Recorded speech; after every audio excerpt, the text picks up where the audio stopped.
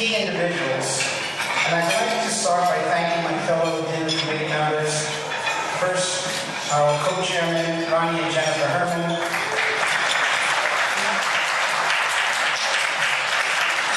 Gloria and Lawrence Gordon. Emily Lipschitz. Sandy Dieter. Sharon Michael Kronberg. Mary Xavier.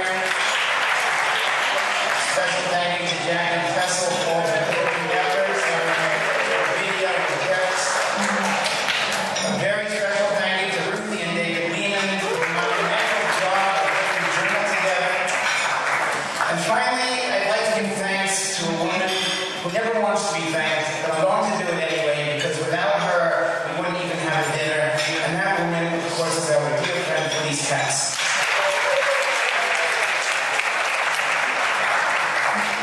I've had the pleasure of working with Felice for many years now. I think I've lost count of just how many years. And year after year, I've watched her skillfully coordinate our dinners, and we hope that she can continue to do it for many years to come. I'd also like to thank our wonderful secretary, Eliyahu Schmutter, for all her hard work on our behalf. As a member of Bais Torah, I thank you all for your amazing dedication, many hours of hard work.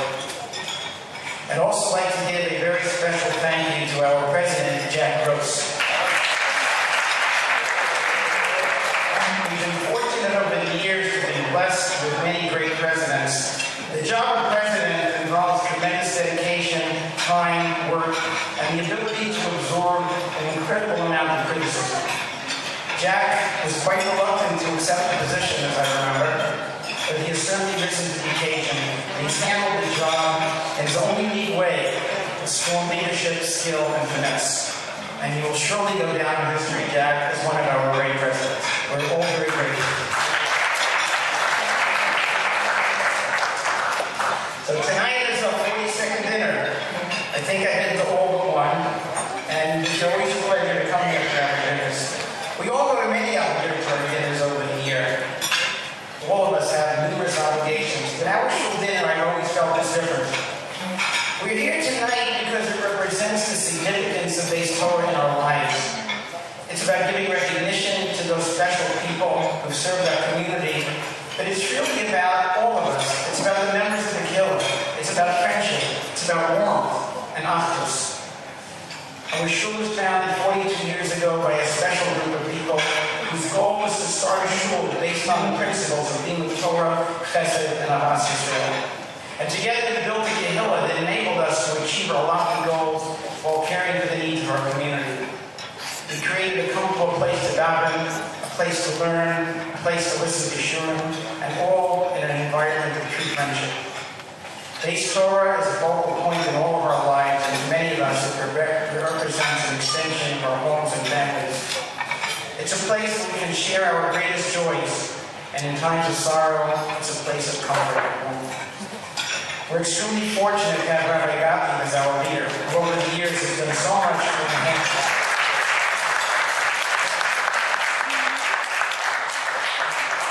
Over the years, Rabbi Gottlieb has done so much to enhance the spiritual growth of our community.